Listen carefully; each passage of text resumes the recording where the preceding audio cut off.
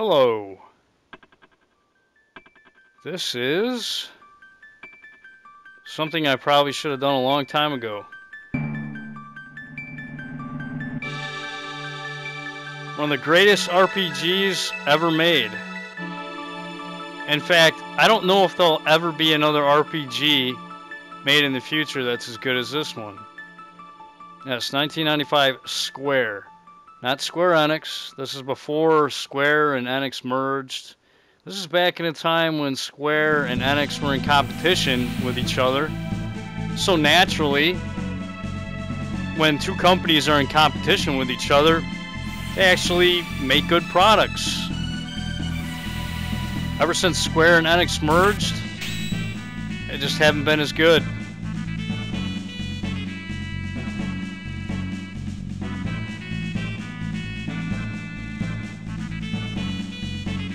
They will never make an RPG as good as this, ever again.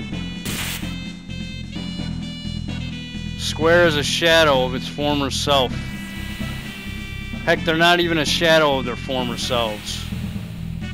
They're like something else entirely. They're like some kind of bastard child of what they used to be. They used to know how to make good games.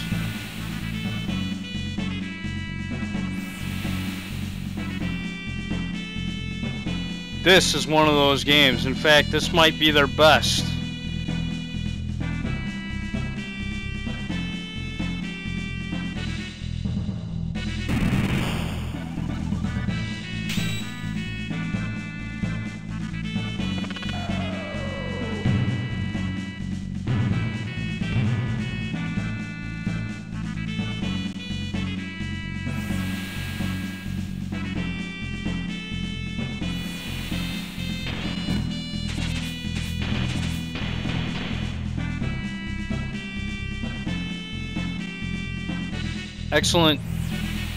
Excellent storyline of this game, time travel, phenomenal soundtrack.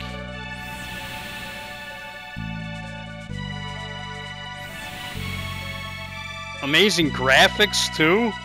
I mean, shit, look at this. These graphics still hold up 20 years later.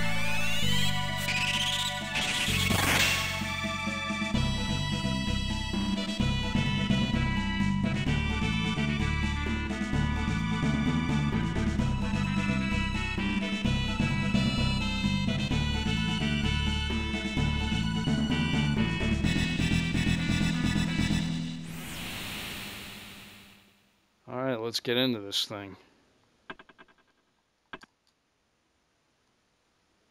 Yeah, I'm going to start a new game. And I'm going to use the, you can choose the active time if you want to get attacked while you're fumbling around in your item menus and your tech menus, but I'm not really a huge fan of that, especially once you get like more items and shit, so I'm just going to put it on wait. You'll still get attacked while your ATB gauges are going up, so I mean, it's not like you're getting that big of an advantage putting it on wait. I'm just going to use wait. This is the main character. His name is Chrono. He is a silent protagonist.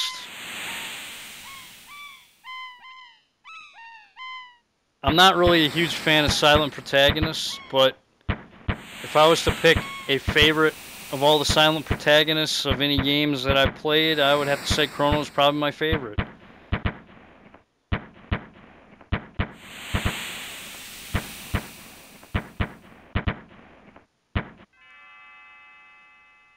Lean's Bell.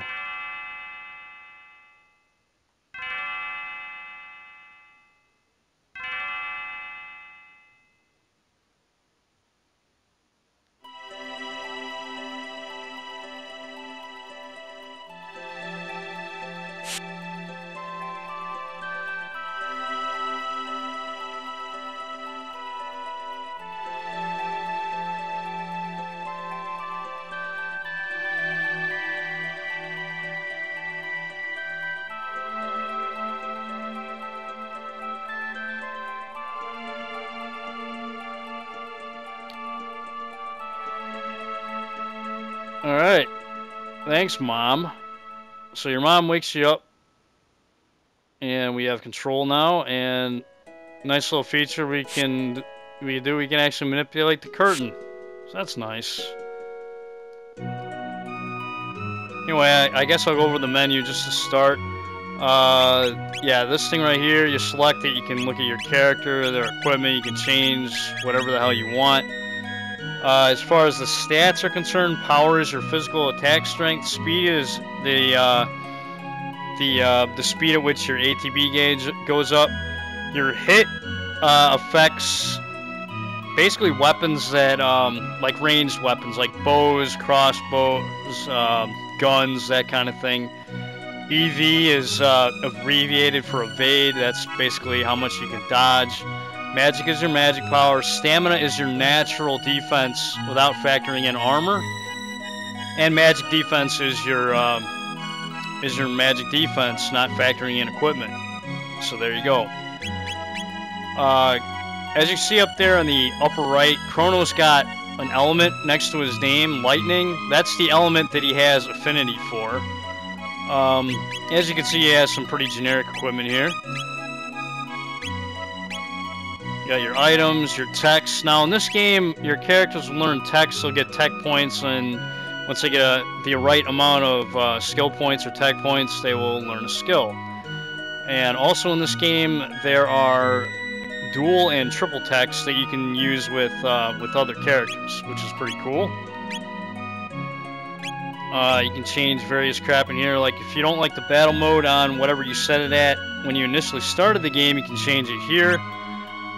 You can change your menu cursors. I'm gonna turn on the battle cursor. I kind of like that.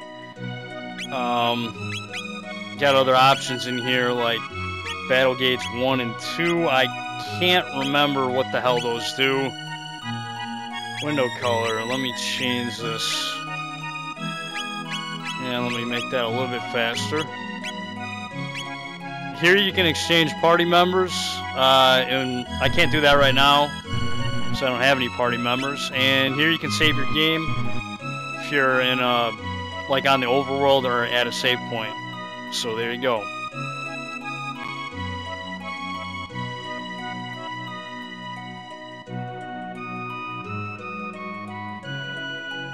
Alright, this is Luca.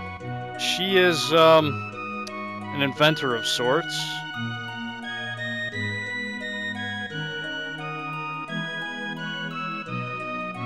Alright. Hey, kitty. Yeah, if you use the A button to talk to Kitty, Kitty will mew and follow you around and shit. Anyways, if you talk to Chrono's mom again, you can get 200 gold.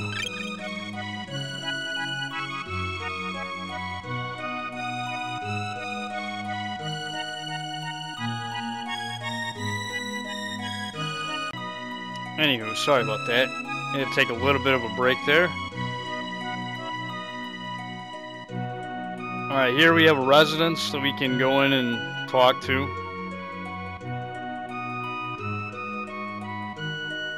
So, we learned that Guardia is now 1,000 years old, and our king is the 33rd descendant to the throne. And apparently he's not very good at controlling his kids. Yeah, this is the overworld right here, and as you can see, the character models on the overworld are pretty bad in this game, but that's all right. It's all right. I'll forgive it. Everything else is great.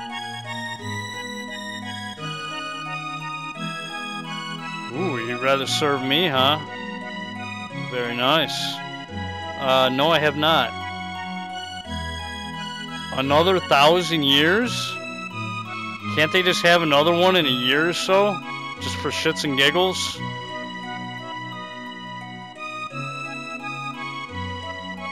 Silver points at the Ten of Horrors, eh? Okay. We'll have to check that out when we go there. And yeah, you can rest if you need to. Sure, I'll buy. And this girl's gonna play us a song. which is the same thing as overworld music once you get out of town. What are you talking about? No, airhead, huh? Yeah, I'm an airhead, alright.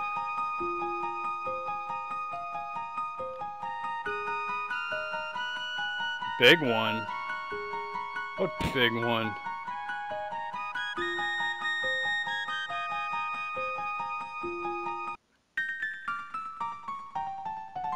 Alright, yeah, and throughout the world you're gonna find these chests that you can't open. So that kind of stinks, huh? Yeah, we won't actually get the contents of those chests until much later.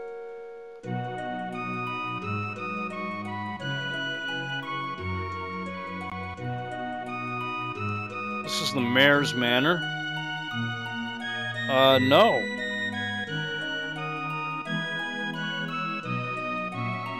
Alright, so we might as well go over some tutorial stuff, I suppose.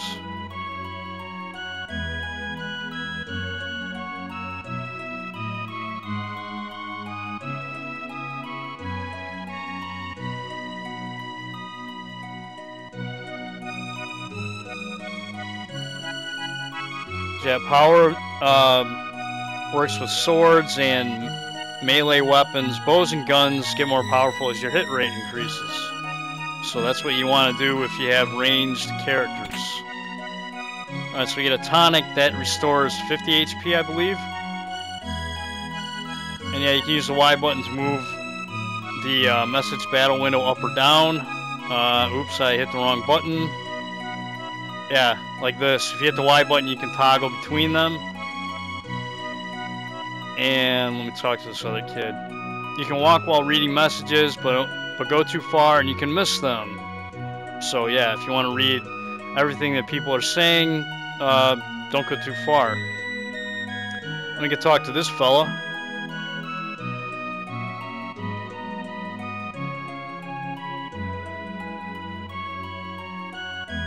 And we got save point there that we can't use.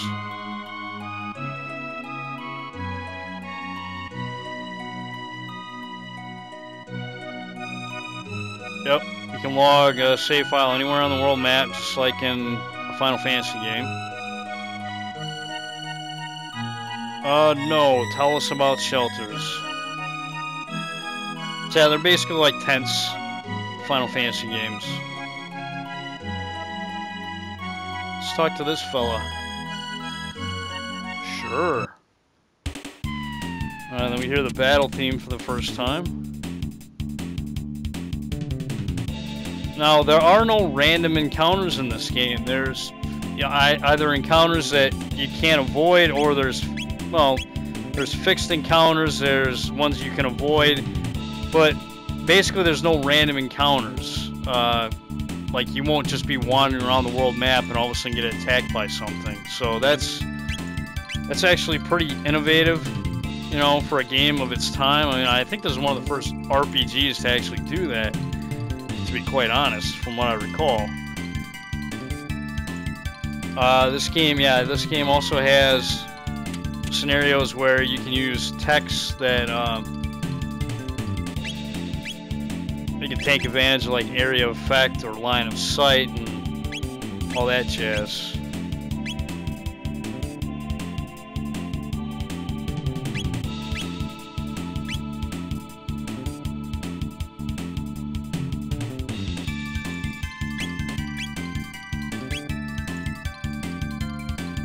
Yeah, in other words, don't be stupid.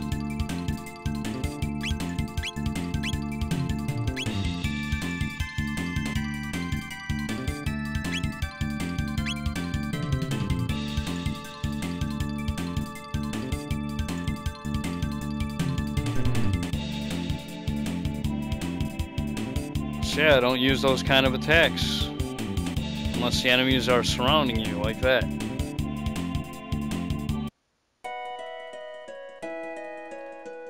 Oh, yes. Let's talk to this fella. Sure.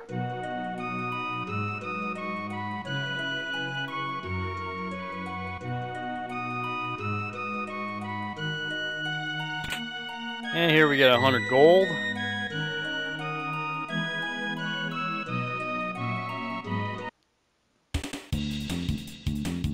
Alright, so poison, yeah, it depletes your HP. Got the slow status, which isn't good. Works just like it does in Final Fantasy. You got your sleep. Once you get hit, you'll wake up. Chaos is horrible. It's the same thing as confusion. Not good. And blind isn't good either, but certainly not as bad. Basically, chaos or confused is like the worst status ailment in the game. Besides lock. Lock is pretty bad too. At least with lock you can still attack. And I guess stop is pretty bad too. Yeah, some pretty nasty stuff there.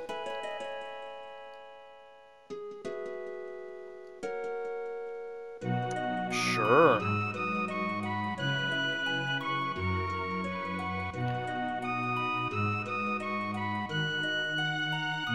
So I hold down L and R to run. I hardly ever run in this game. In fact, I think I've played this game before and actually forgot that I could run.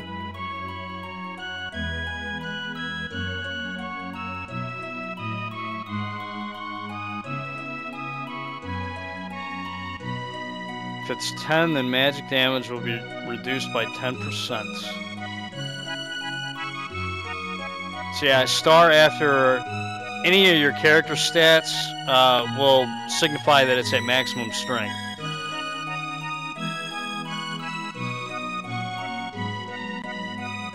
So there you go, that's basically the basics. Here's the market.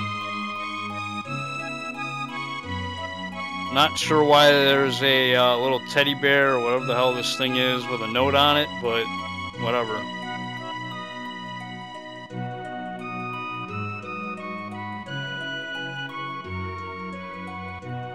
Discovery of a lifetime, huh? We'll have to check it out. I'm so happy I could scream! Well, that doesn't make any sense. Why the hell would you want to scream if you're happy?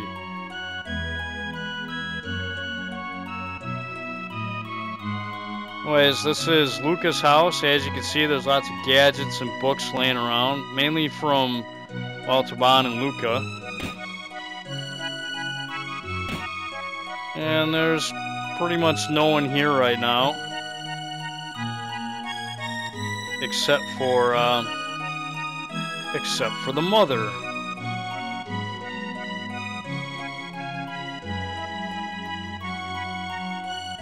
New invention, eh?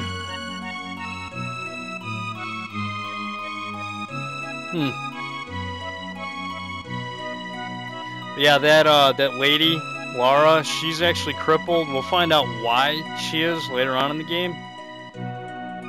But yeah, the game doesn't really, like, tell us that she's crippled right now, but she is. But yeah, I'm gonna explore a little bit here.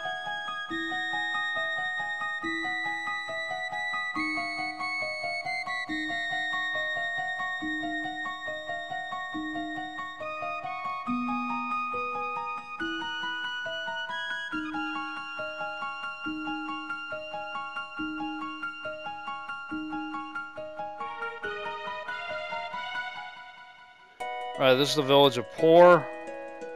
Let's take a look around. 20 gold in advance. No thank you, buddy.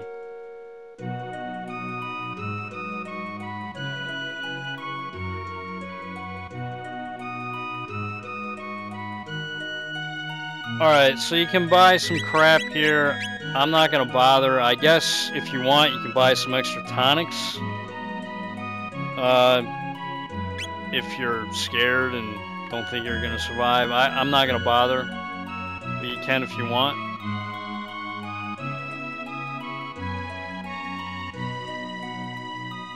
Yeah, some monsters are good. Not all of them are bad. I kind of like that in this game. And this guy wants us to pay 9,900 gold for some jerky. Right now, obviously, we can't afford it, but later on in the game, you're probably going to want to get some.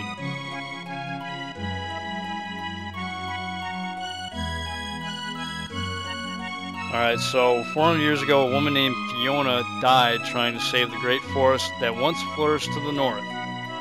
Yeah, very sad.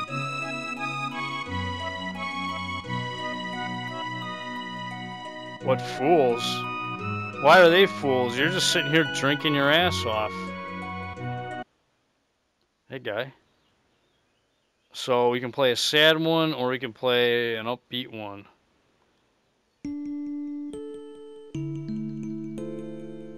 Obviously, the Joe, this guy's name being Joe is, I think, maybe a reference to Casablanca. I'm not really sure.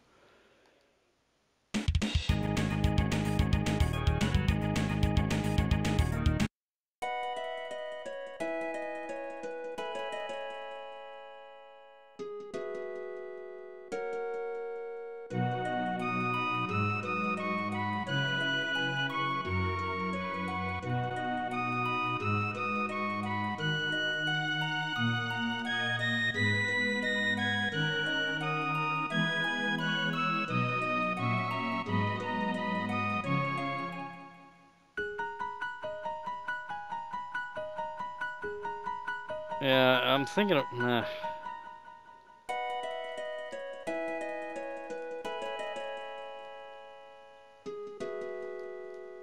So basically here...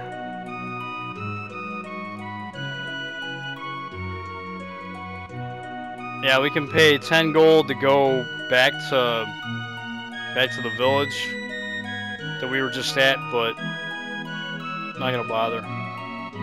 You can just walk there.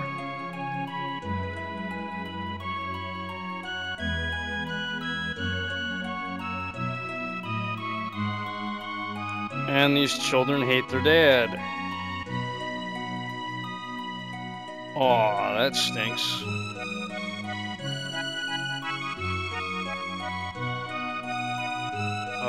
Sure.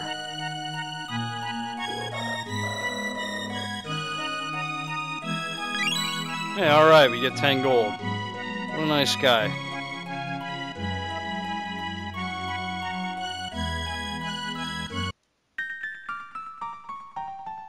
Yeah, more of these.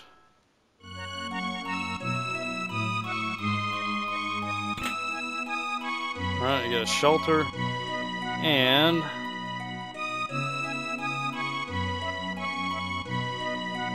that's it.